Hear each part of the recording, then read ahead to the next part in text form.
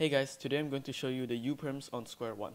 So here's the first case. So the U-Perm is always on the back, and if you have the opposite edge on the right side, this is the algorithm.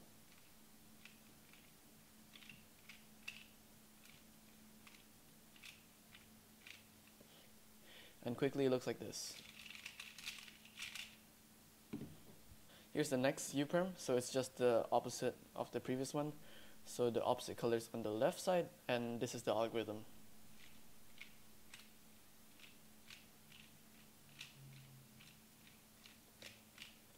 And quickly it looks like this.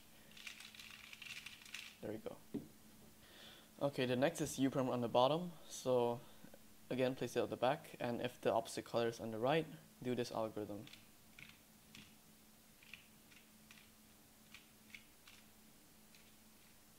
Quickly it looks like this. Here's the next case. It's just the same, but the opposite color is on the left instead of the right, and this is the algorithm.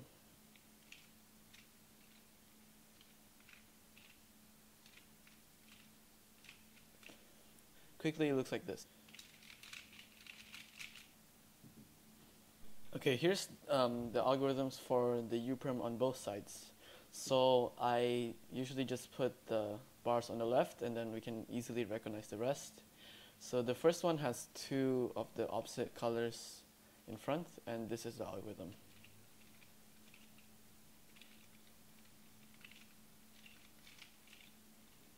And quickly it looks like this.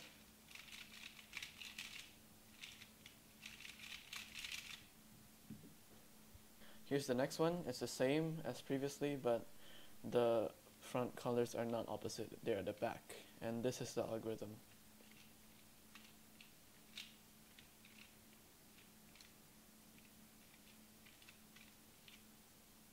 Quickly it looks like this.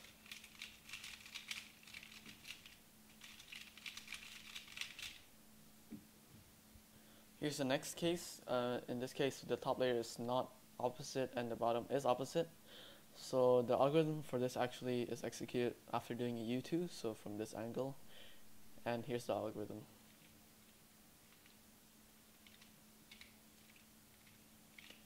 Quickly it looks like this.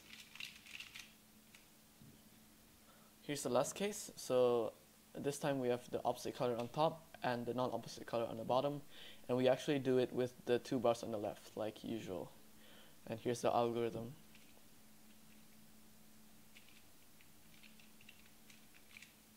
Quickly looks like this. So that's it for this U-Perm on Square-1 video. Thank you for watching, and don't forget to subscribe.